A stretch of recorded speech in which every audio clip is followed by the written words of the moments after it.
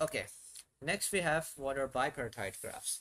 Bipartite graphs are basically graphs in which the edge should be only for the set X to set Y and not within the set. Basically what we do in bipartite is we basically have bi means two, partite means sets. So bi means there should be two sets of graph that you can say in a way, I think. Yeah. So let's say that this is my set 1 and this is my set 2, and that I can connect any edge between any of the vertices from set X to any of the vertices of set Y. So this is a bipartite graph. However, if I do something like this,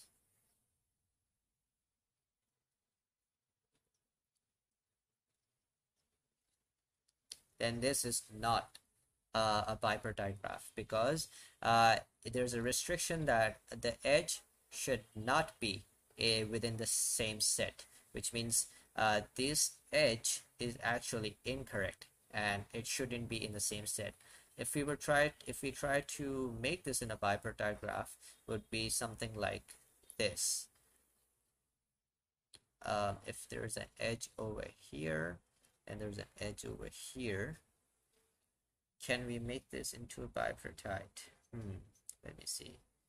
If we make this as X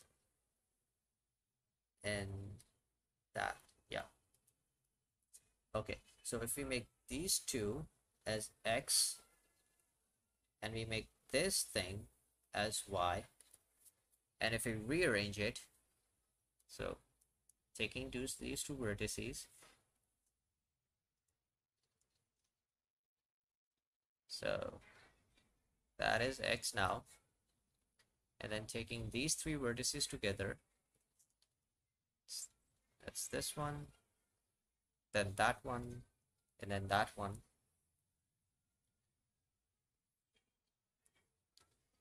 And then the red line was basically over here, so the first one and the second one, so that, and then there was this one which was connected to the last one.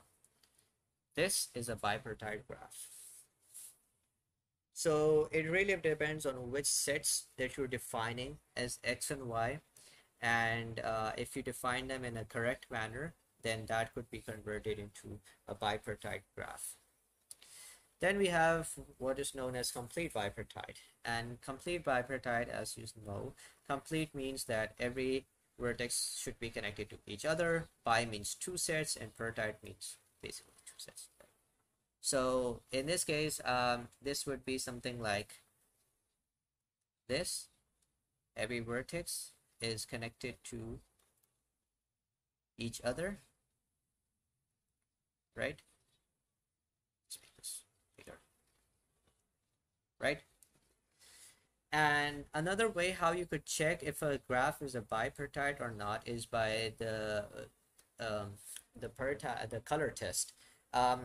Since this is bi, therefore we will be using two colors. So let's say I'm choosing red color and I'm choosing a blue color.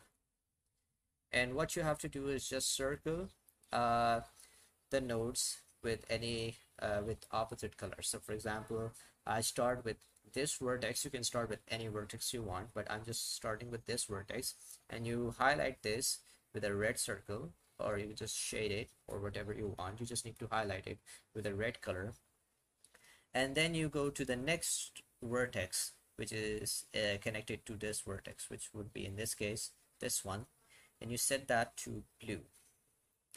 And then you go to the next vertex, and that would be red. So you're doing it in alternate. And then this one, that would be blue, and then this one would be red. Now if you notice, this red and blue basically denotes the two different sets that we were talking about, X and Y, where blue is the X set and Y is the red one is the Y set. And you would notice that for each blue color, that the blue highlighted color vertex has a red color attached to it.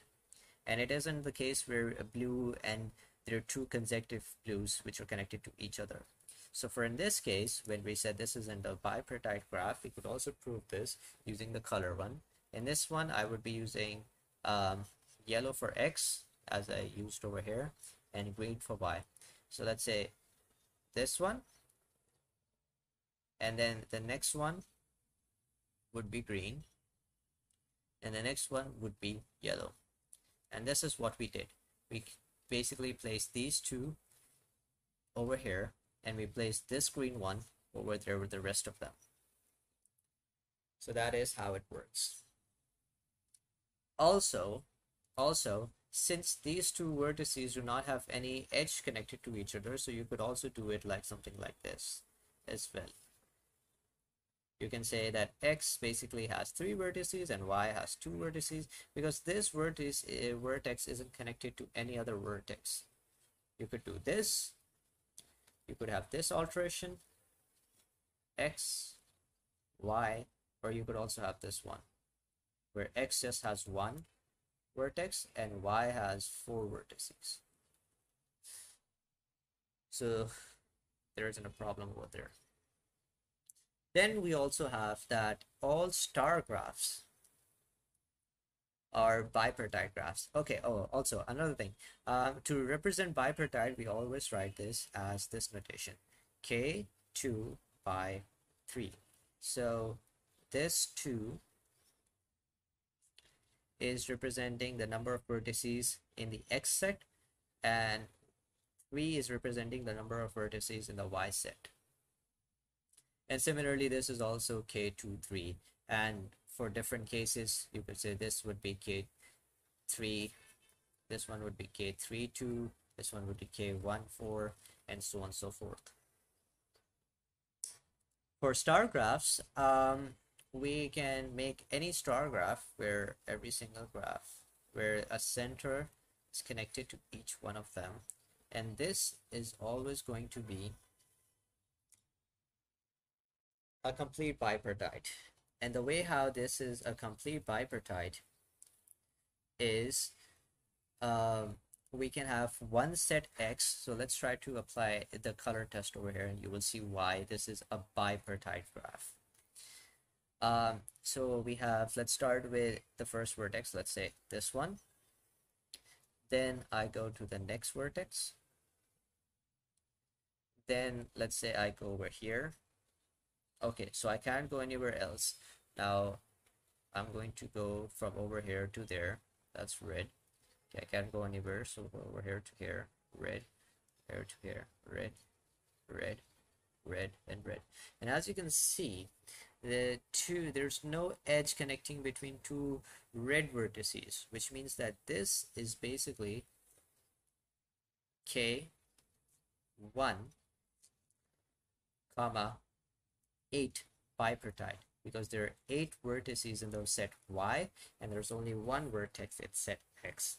So that is a complete bipartite. And the reason why this is a complete bipartite is because this vertex, this blue vertex, is connected to every single vertex in the red region or in the Y region.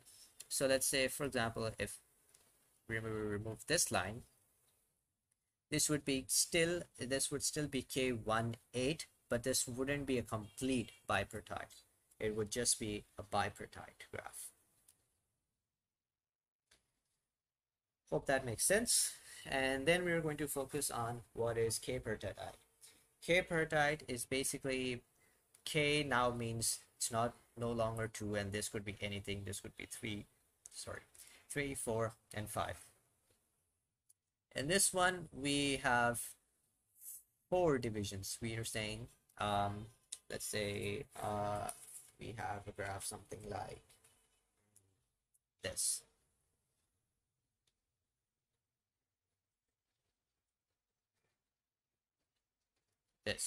Right? So we can say there's this division, there's that, and there's that. So this is now going to be a K-partite because you have first set, second set, third set, and fourth set. So I can call them set,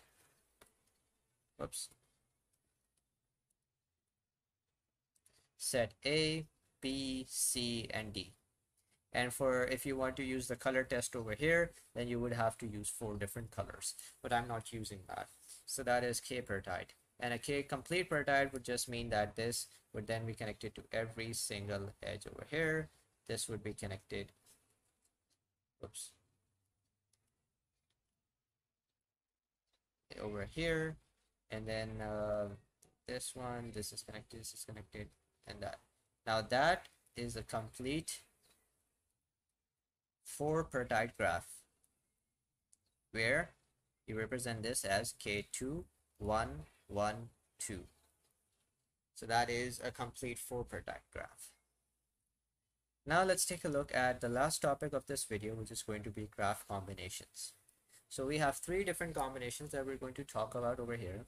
The first one is the plus or the summation operation. The second is the union, and the third is the join. In the first one, if you have 2 disjoint graphs, which means you have this graph, and they're basically disjoint to each other, and if you join these 2 graphs using the summation sign or the plus sign, that would still be the same graph. So for example, if I had a graph like this, and I had a graph like that, and if I want to join them, that would still give me the same graph, because they're disjoint, which means they're not connected to each other, which means that this is a separate graph and this is a separate graph, and when you add 2 different separate graphs, it's just gonna be itself. However, when we are talking about union, we're talking about joining the same edges. So for example, if I had these ones, this graph and this graph, and I wanted to do a union between them, then I would first of all find the same vertices. So the same vertices is A, that's A over here, F is over here, G, I, C, and B. Now I would join all of the edges which I have in this graph. So A and F makes an edge. This is done. F and G makes an edge, and then AB and AG, and there's nothing over here, so this is this one, and there's B for this, and I for C, and B to C. And the reason why I applied the operation over here was because it's always easier to work to apply the edges or connect the same edges from smaller graph to a bigger graph, because if you would do the opposite, then that would be a bit more difficult. So the resulting joint graph of this is going to be this thing. I'm not going to redraw it because that's going to take some time, but the resulting join would be this graph over here. Then we have the complete joining, or the join function, which is represented with a V. And basically what you do is, for example, if you want to apply a complete join over here, again, complete means that you have to connect every single vertex to every single vertex of the second or the other graph. So in this case, Y, X, Z would be connected to A, B, C. So let's connect this, that, and then B, this, that, and then C, and that is the join of this graph, of these 2 graphs.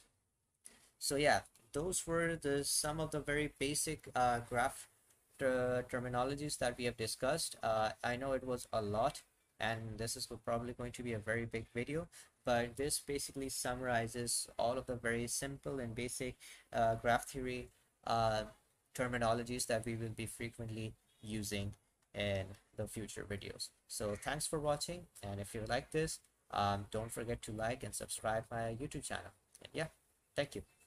Bye bye.